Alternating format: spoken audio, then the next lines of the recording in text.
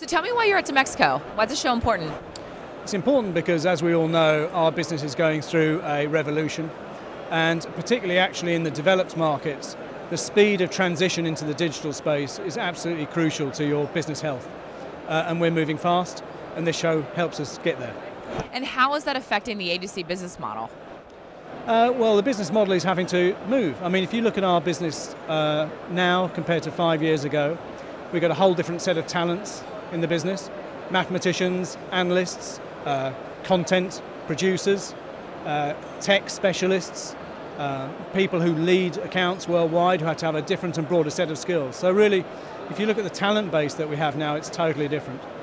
All the agencies in the developed markets are having to move from an incumbent model, where we were largely the planners and buyers of media space, to businesses where we're now about how do we build experiences for people around brands. And it's a different business. And do you think our industry right now at a point in time, specifically sort of outside the US, do we have enough of a myopic focus on audiences and that kind of storytelling lens that we need to build those experiences?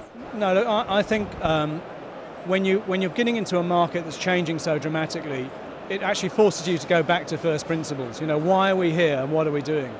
And there are two big trends that we need to be totally cognizant of. And one is people and how they have changed the way they engage with brands. I mean, if you talk to millennials, their expectations of what a brand does have just fundamentally changed from the next generation. They have much higher expectations. They expect brands to serve their needs rather than just broadcast to them. Right. So we're dealing with a whole new type of person there. The second piece is obviously the technology which allows them to do that. And that's the other enormous trend that's changing our business. And you have to focus on those two things before you get too stuck into technology X, technology Y, technology Z. You have to have a bigger point of view about how you're going to engage people with brands. Well, programmatic is a huge topic of conversation here because of, it is an ad tech show first and foremost. Does programmatic buying and automation, is that going to result from brands getting further away from consumers and make that sort of experience building even more challenging? If it did, it would show in the brand's results very quickly. The brand moves away from its consumers, you've got a problem, and it shows very quickly these days. So it can't be allowed to do that. I think if it wasn't managed correctly, it could be a result. But I would say there are two very big areas that we're focusing on. One is obviously programmatic. How can we get better at using data to target more effectively and retarget?